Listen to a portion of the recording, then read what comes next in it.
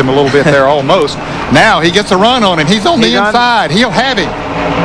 Can Larry Pearson go with him? What's going to happen here?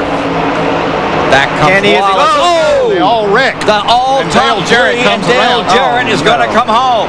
The top three are in the wall. Dale Jarrett coming to the line. This is going to bring out the caution. Kenny Wallace in the wall. Hermie Sadler is there. Larry Pearson. And the winner to the stripe is Jarrett. He gets the white and the yellow flag. And that race is over. Wow. All he needs to do is come back and get the checkered. And Vito was going to come home in second spot.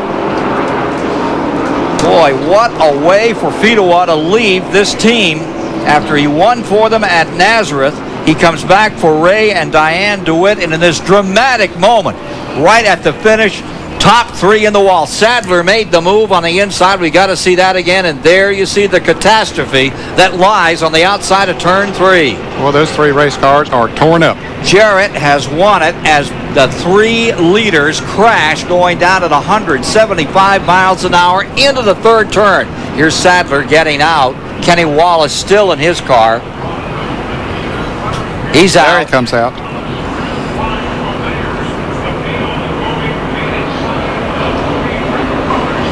Oh boy, it was a championship car one moment. It is junk the next.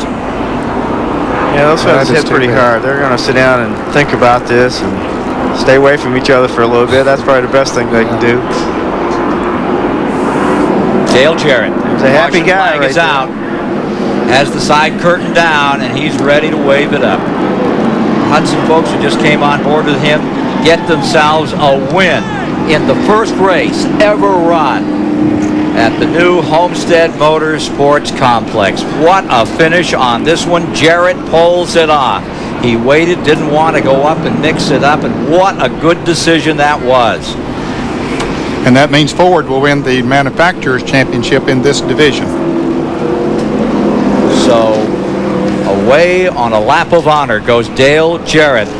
Take a look at what happened on the final lap going to turn 3. Well, Sadler got by Kenny Wallace going into the turn, then backed off, and I don't know, they just all started bumping each other. I think Pearson down on the bottom got into the back of Sadler, and that drove him up into Wallace. I think Hermie thought he was going to get in there too fast and slide up to the wall, and they'd get back past him, so he was trying to protect himself. Exactly. He had the bottom groove. He was just trying to protect that. He went in a little easier. You can see Larry come up behind him, and let's see. That angle doesn't show if yeah, he right really there. hit him. I think he hit him. I think he hit him too. Yep. And I think you're right. Sadler lifted. He had that. He got a tight pinch on that apex going into the turn, and Larry Pearson. And that's exactly what Wallace was worried about. What he was